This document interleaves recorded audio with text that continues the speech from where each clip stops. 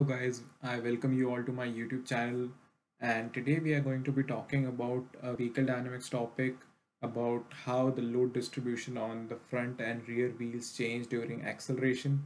Super important topic as far as race car dynamics or suspension design is concerned, or in general vehicle dynamics is concerned. Super important, so let's just go ahead and discuss this topic. So this is the same diagram which we had in our first lecture. Over here we define, for anyone who is coming new to my channel, I'll just define these variables again.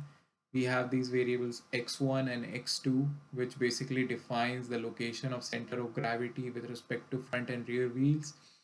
Mg is the weight of the car acting from the center of gravity in vertical downward direction. L is the wheelbase of the car, which is basically the distance between front and rear center point of the wheels, and 2fz2 and 2fz1 being the vertical reaction forces acting on front and rear wheels. Also, the coordinate system over here is defined as anything going from left to right is considered as x direction, vertical direction is considered as z direction, and perpendicular to the screen, that direction is considered as y direction or y axis. So now moving on to the next diagram, it's pretty much similar to the old diagram what we had, except we have few more variables over here.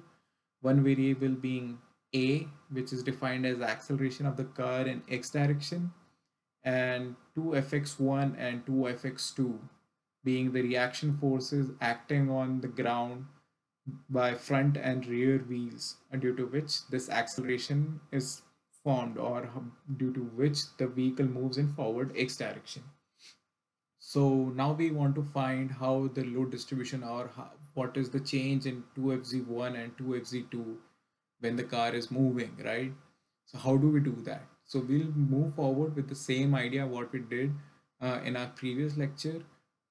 We are going to balance the forces about x-axis, z-axis, and we are going to balance the moments about the y-axis. So let's just go ahead and balance the forces about x-axis. So if we see in this diagram, how many forces are acting in x-axis? One, two, and then we have a acceleration, not necessarily a force, but this can be written in terms of force. So let's try writing that equation. So this equation can be written up as 2fx1 plus 2fx2 equals mass times acceleration. So this is the forces for x direction. Now for z direction, we have how many forces? We have three forces acting in z direction. 2fz1, 2fz2, and the weight of the vehicle downwards. So 2fz1 plus 2fz2 equals mg, right? So x direction, z direction. Now what about moments about y-axis? If we consider y-axis coming out of this point, like out of the center of gravity point, we have four forces which can create a moment about the y-axis, right? So how do we write those moments? So these can be written up as 2fz2 times x2, that is the distance between the force, and that is the perpendicular distance between the force and the axis. Similarly, this is positive, and minus 2fz1 times x1, because this is the force and this is the perpendicular distance of the force from the y-axis, and this is acting in counterclockwise direction. That's why I have used negative sign over here. It's up to you. You can use positive sign for counterclockwise direction and negative sign for clockwise direction. It's totally up to you. And then the two other forces, 2fx1 and 2fx2, are acting in counterclockwise direction. These can be written up as h 2fx1 plus 2fx2. And the only movement happening in this car is the forward x direction. There's no other movement. It's not we don't have a torque or moment acting on this car in like this direction in counterclockwise or clockwise direction, so this is equals to 0. Now from our equation and derivation of our equations in like force equations in x-axis, we can substitute 2fx1 and 2fx2 for ma in this equation, and using the z-axis equation we can either use 2fz1 equals mg minus 2fz2, and we can substitute that value of 2fz1 over here, which will give us a value of fz2, which can be written up as fz2 equals mg over 2 x1 over L plus mg over 2 h over L a times g. So equation for fz2 is this, and similarly for fz1 it can be written as mg 2 x2 over L plus mg 2, oh, I'm sorry, this will be negative h over L g. Now in both the equations, the front part,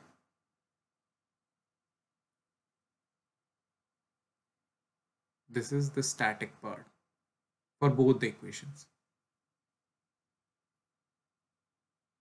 and the latter part is the dynamic part. The static part, as the name suggests, remains the same whether the car is moving or not. Dynamic part is basically because of the acceleration of the car. So we'll just use this equation and try to make sense of how this equation lines up. So first of all, very first thing I want to say to you is when we are doing all this manipulation of the equation, like when we are substituting the value of ma for 2fx1 plus 2fx2,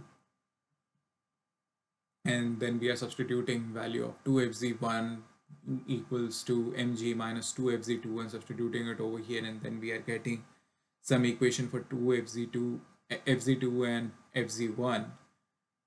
You won't get this equation. You would get something like essentially this g and this g won't be here. What you will get is m a times h over 2l. I have written this g over g in this equation because it makes more intuitive sense, and I'll show you why. So talking about the static part, you have mg, which is weight of the vehicle, over 2, because essentially if the center of gravity is equally distributed longitudinally, like 50% weight ratio, like 50% is x1 equals to x2, like it's located in the center longitudinally of the car, then we, and this defines basically the ratio. So x1 over L, x1 is how far is the center of gravity located from the front wheel. So if the value of x1 is higher, so that means this weight or the center of gravity is somewhere around here, closer to the rear wheels. That means more weight is over like rear wheels, and like the static part essentially. For example, for a rear wheel drive car where the engine is mounted on the rear wheels essentially, so we'll have more weight statically, like the weight which doesn't change with acceleration. So this part defines that thing, x1 over L and x2 over L. So if value of x2 is higher, like that means that center of gravity would be located more closer towards the front wheels, and that would create some, like that means that you would have more static weight on front wheels as compared to rear wheels. So this is what this part of the equation defines. Next part, if we are talking about fz2, means mg over, like this is the weight of the vehicle, and then h over L. This basically means that if height of the center of gravity is higher, The higher the center of gravity of a car is, more it will have a tendency to have change in load on front and rear wheels. Like load distribution of the car will change more significantly if the center of gravity is higher, and it would have a lesser of a tendency for change in load distribution if the wheelbase of the car is long. So this is what this part of the equation means. As far as this part is concerned, A over G. We know what it stands for. G is 9.8 meters per second. Basically, it's the acceleration with which all the bodies are attracted towards Earth. Like if anything is falling down, it will fall down with an acceleration of 9.8 meters per second. So compared to that, what is the acceleration of our car? The higher the acceleration of our car, as more will be the load distribution. And if you try to make sense of this dynamic part, the equation of this dynamic part over here, consider this thing. So for example, if you're sitting in a sedan, and if you're accelerating, I don't know, with some what, 10 meters per second square, then you will feel some inertia, like we all do, right? Whenever we have traveled in a car, we accelerate the car, we feel sort of inertia, right? We are pushed back on our seat. So, and if we accelerate with like much harder for 20 meter per second square value of acceleration, then we'll push back even further on our seat. So this is what and like this part of the equation encompasses that phenomenon. And now think about, for this part, think about, instead of a sedan, you are sitting in a pickup truck, and then you are accelerating the pickup truck. You will feel more of that inertial force that is pushing you back on your seat. So the higher your truck is, or like how high you are sitting in your car, or how high the center of gravity of your car is, that would also change the load distribution. Higher the center of gravity, more will be the distribution change in load distribution because of acceleration. I hope this part of the equation makes sense for you for both the equation for front and rear wheels, because, and this plus sign, obviously, because if we are accelerating, we are pushed back, and we know the weight on the rear wheels is added. So that's why we have a positive sign over here, and vice versa. If the weight is added on the rear wheels, same weight has to be subtracted from the front wheels, or the load acting on the front wheels. This is how I hope this equation makes sense.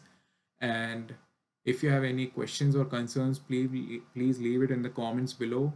And also one more thing I would like to add in this equation, or in this whole derivation, is this this change in load distribution also depends on one more thing.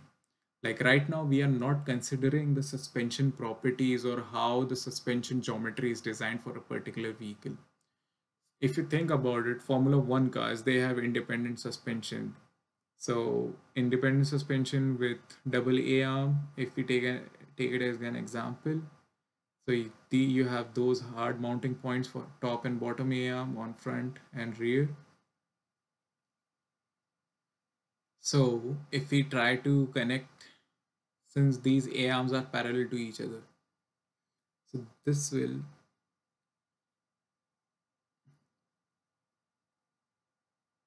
parallel A arms, like if we draw an imaginary line through these hard points for front and top and bottom A arms on rear and front wheels, parallel lines are supposed to be meeting at infinity. And whenever these lines intersect for top and bottom, and top and bottom for front and rear, that point is considered to be as imaginary hinge point, which helps in determining how the load distribution changes during acceleration. Essentially, in Formula One car, when the A arms are parallel to each other, it's like the load distribution is pretty much negligible. The only load distribution happens because of compliance and various uh, components used in suspension, like bushings in the A arms and etc. So with parallel A arms, it's like basically pushing, like trying to turn a door or open a door while applying force on the hinge. So that's what happens, and that's why F1 cars have very significantly less load distribution, for a given acceleration as compared to our regular day-to-day commuter cars. So over here in this equation, we haven't considered that factor. This is just general idea of how load distribution would change under acceleration. I hope you got the concept, and in case you have any doubts or questions or comments or concern, please let me know in the comment section and I'll be happy to answer that. Till then, I'll see you all in next lecture. Thank you so much.